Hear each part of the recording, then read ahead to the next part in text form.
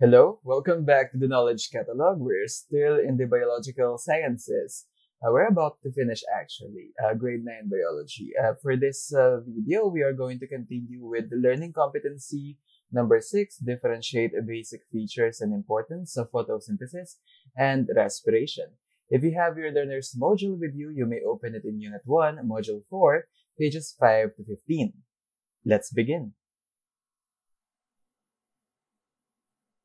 This video is divided into the usual 3 parts. Okay, the first part is activity number 1, the answers.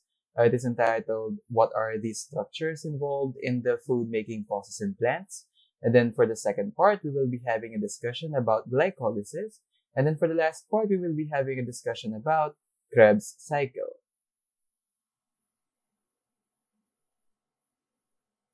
The following are the answers for activity number 1. What are the structures involved in the food making process in plants?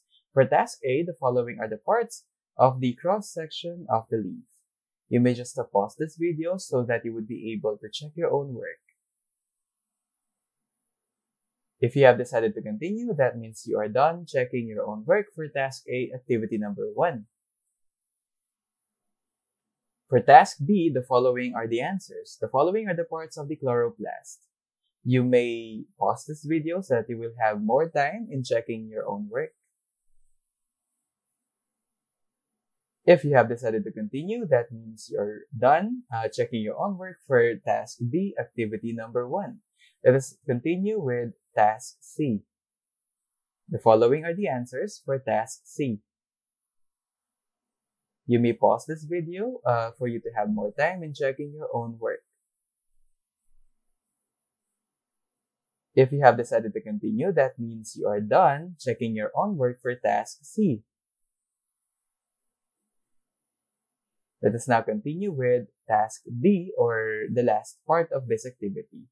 Photosynthesis, and then this oval must have the word water. This oval must have the word oxygen.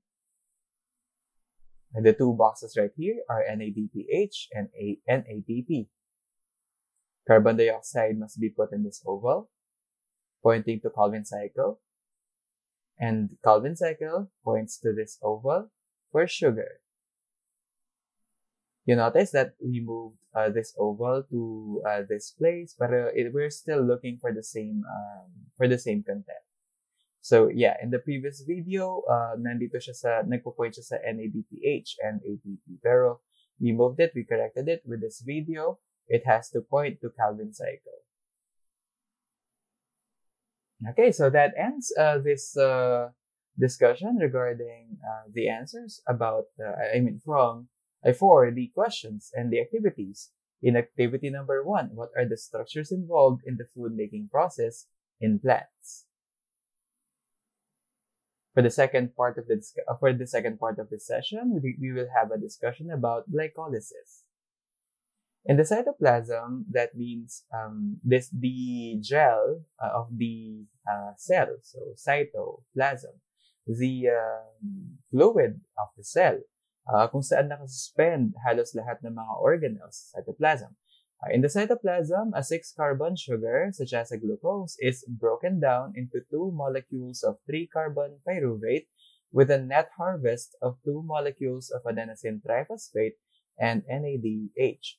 So what is it trying to say? Glycolysis is happening. It happens in the cytoplasm, and it happens with the use of glucose. So glucose is a 6-carbon molecule, as you can see here. It has 6 carbons. 1, 2, 3, 4, 5, and 6.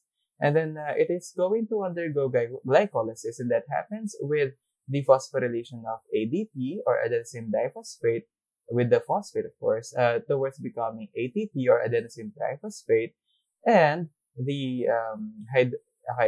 the reaction of NAD plus for it to gain this kind of identity, NADH. So yeah, I'm trying to simplify the terminologies that we are using here, because this video is intended for 9th graders in the Philippines. So again, the phosphorylation of ADP will result to ATP, and then with the reaction of NAD plus, in the process of glycolysis, it will become NADH. And with that, what happens to the glucose, so the big molecule glucose, it will be broken down to two molecules of pyruvate. And these pyruvates have 1, 2, 3 carbons in them. These pyruvates also are subject to different fates. Okay, right after glycolysis, pwede siyang mag-undergo ng iba't ibang mga reactions.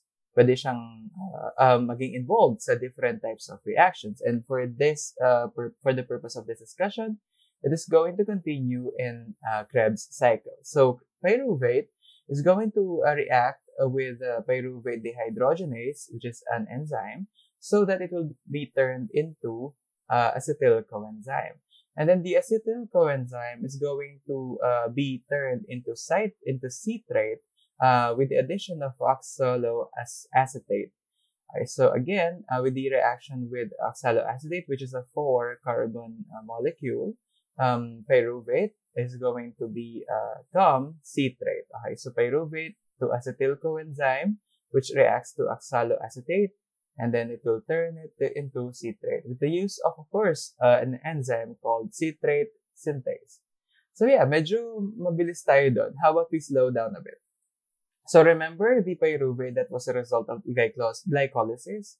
Okay, so one of those pyruvates can undergo changes. It can react with pyruvate dehydrogenase for it to lose. What will it be losing? Okay, let's cut that.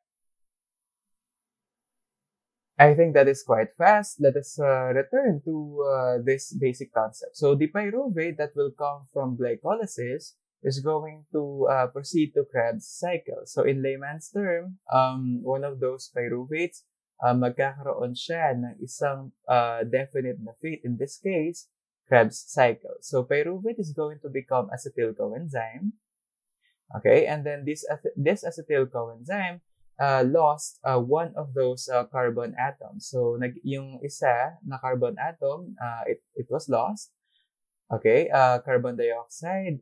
Tapos it resulted to NADH H+. Okay, so naging dalawa na lang yung carbon niya. From 3, naging dalawa na lang. So acetyl coenzyme siya nun. And then the acetyl coenzyme will be reacting with this molecule of oxaloacetate with the use, of course, of another enzyme called citrate synthase, so that maproduce ang citrate.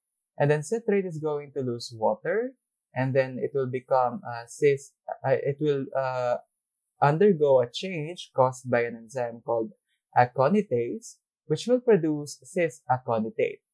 Okay, and then with the addition of water, and reaction with aconitase again, it will become diisocitrate.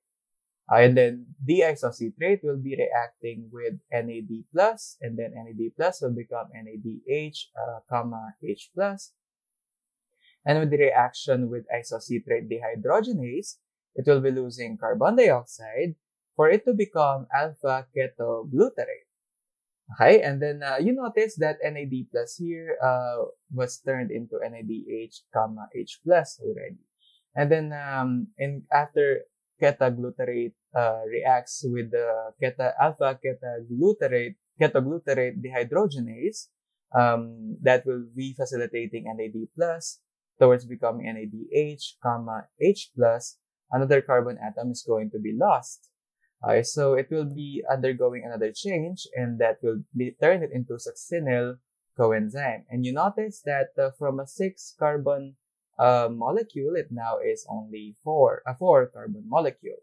And then succinyl coenzyme is going to undergo change because of the phosphorylation of guanosine diphosphate, or GDP. It will be turned into GTP. So succinyl coenzyme will become succinyl coenzyme will be turning into succinate with the use, of course, of an enzyme called succinyl coenzyme synthetase. And then I hope you're still following. And then succinyl coenzyme synthetase is going to, of course, produce succinate. And then succinate will be undergoing a separate change through an enzyme called succinic dehydrogenase. And in this case, FAD, or flavin adenine diphosphate, FAD, is going to react in the process, causing the production of FADH2. Okay, turning succinate into fumarate.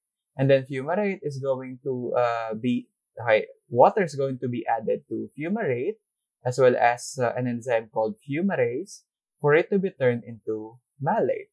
And then malate is going to react with an enzyme called malate dehydrogenase, and then in the process, cause the reaction of NAD plus towards becoming NADH, H plus, for it to become oxaloacetate. So, nakuha na yung needed na energy in the form of guanosine triphosphate. Tapos din, nakuha na rin yung NADH. Okay, and then yung FADH. And these are what are going to drive the next process, okay, in the series. So, glycolysis, it proceeded with the Krebs cycle. Krebs cycle occurs in the mitochondrial matrix and it generates a pool of chemical energy such as ATP, NADH, and FADH2 from the oxidation of pyruvate, the end product of glycolysis. And that ends our discussion for Krebs cycle. Okay, so in this video, you were able to answer your own work, to check your own work, activity number 1. And then you were also able to engage in a discussion in a lecture for this for glycolysis. And then you were also able to engage in a discussion or lecture for Krebs cycle. This is the Knowledge Catalog. It is a brand being developed by a teacher creator, yours truly, and I am a high school teacher in the Philippines. I love developing content that I find useful and needed to better my instruction. If you find these kinds of contents that I am uploading useful, you may subscribe to this channel. You may also click that bell button